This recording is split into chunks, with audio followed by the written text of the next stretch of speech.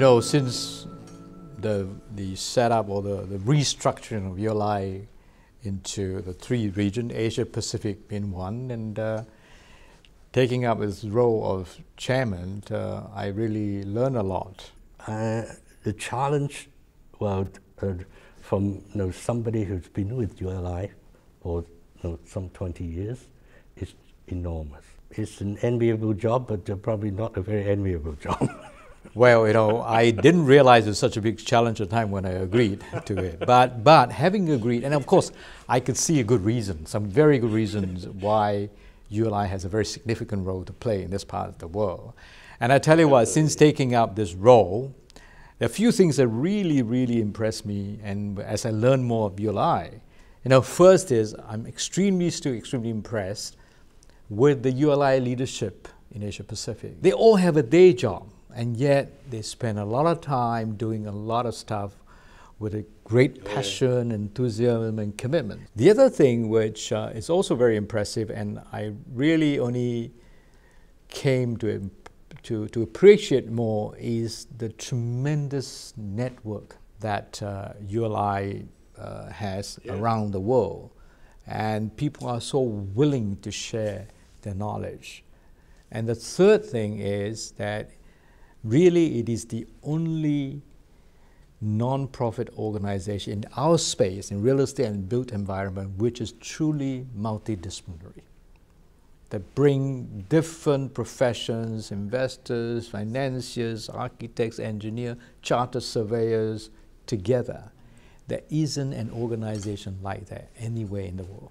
Well, I couldn't agree more, Dr. Sheikh. Well, personally, in some 20 years as a member, I myself and the companies that I work with benefited a great deal. I hear this constantly, not just from you, Henry, but from a lot of members around. And I think that's a lot of potential for ULI, don't you think so, in Asia Pacific, that we're only scratching the surface? Oh, just the beginning. So the question is, how do we realize that potential? Yeah, the how bit is always the challenge. Well, particularly in the context of China, where I come from. But on top of the technological changes that we're going to experience in the next 10, 20 years, there are all these mega trends, particularly in Asia. Demographics, the aging process is going to have a significant impact. The urbanization that's happening at a huge rate in Asia Pacific, particularly China, India, Indonesia, and this emerging country. And coupled with the growing affluence, just think of the growth in the middle class in China. Yeah. So we're going to see this convergence of trends, not just technology, but all these other macro trends. Yeah. We really could have, as strong as a presence of ULI in Asia Pacific as we have in the United States.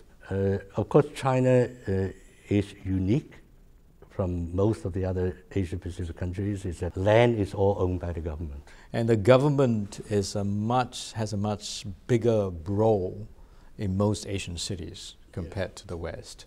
And so ability to connect and engage the government is also very key to our growth. And I think membership clearly is the lifeblood of the organization. Without not just any members, but the right members that are representative of all the disciplines within our space of interest, which is really real estate and built environment or land use, and that they are the people who are eventually going to drive this. I think China has a huge, again, I use the word potential. Well, China being such a big market and really lends itself to an organization, a multidisciplinary organization like ULI. It's a lot of needs and requirements for quote-unquote responsible use of land. It's a huge country, but really you need only to focus on to use your term, to focus on these three regions. Focus, focus, focus.